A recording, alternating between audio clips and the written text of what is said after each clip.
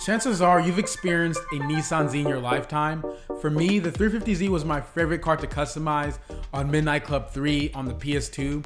It's pretty crazy how things can come full circle because Nissan invited me to Las Vegas to drive their all-new Nissan Z, and I'm absolutely sold on it.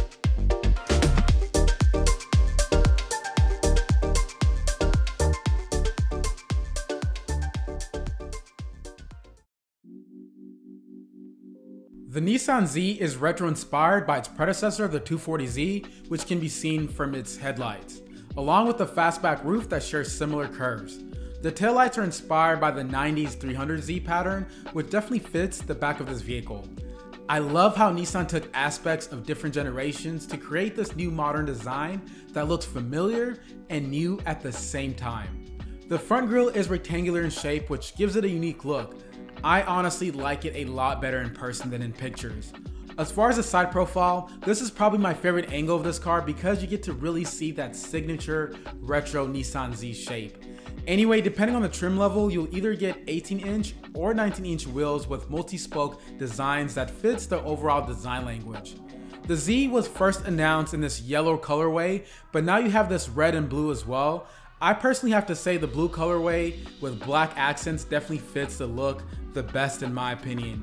Also, the exterior looks a lot better in person because the body lines are a lot more prominent. Moving into the vehicle, there is a good bit of cargo space considering this is a two-seater. Speaking of the seats, they are heated and made of leather along with stitching and accents to match the colorway. You'll also find Alcantara throughout the door trims that gives it this premium sport car look. The seats feel like ones in racing cars with a lot of support, so whether you're taking tight turns or drifting, you should have plenty of support here. The steering wheel feels great on the hand. It's not flat bottom or anything like that, and it also has really nice tactile buttons to control the digital gauge cluster and some of the other functions in the vehicle. In terms of tech, there is an 8-inch touchscreen display with wireless Apple CarPlay and Android Auto supported, along with a Bose audio system that sounds phenomenal. I really like this 3-pod gauge design, which are kept analog to give this retro look. You now have this full digital gauge cluster, which is customizable, and it looks really nice when the navigation system is on. USB-C is integrated in this cabin. Unfortunately, there is no wireless charging here. I'd say the only thing that I don't like about this cabin is the fact that Nissan likes to reuse a ton of dials and buttons.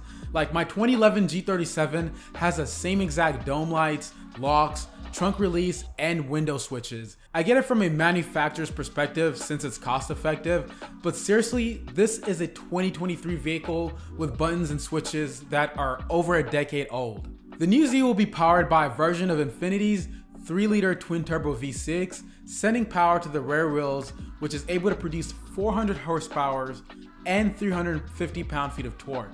This is the same engine we've seen in the Infiniti Q50 and Q60.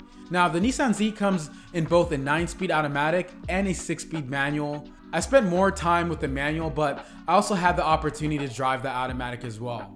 So what's pretty crazy is prior to driving the manual Z, I've only driven one other manual car, and I was pretty terrible at it. In fact, I really couldn't get to that first gear shift. So the 2023 Nissan Z is the first car I can say I officially learned how to drive in manual, and that was partly thanks to Will. Honestly, mostly thank you, Will, because I literally couldn't have done it without you.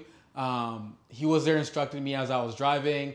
I did stop in traffic a few times. I'm not perfect at it, but we're definitely getting there, and I'm convinced I need a manual car now. And shout out to Brian Tong for allowing me to use some of his footage in this video.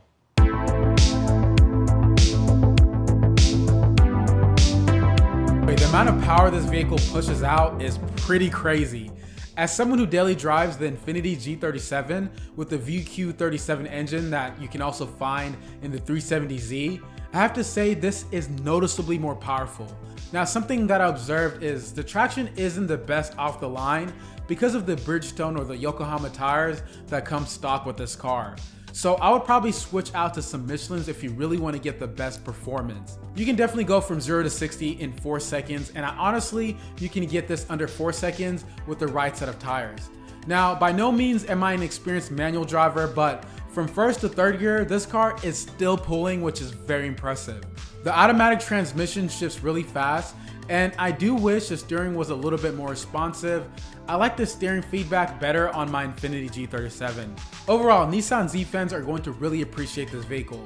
The Z has plenty of power for the track, and it's plenty comfortable in cruising speeds for long road trips. This is a very versatile car that anybody from car enthusiasts can enjoy it to regular consumers looking for a sport car.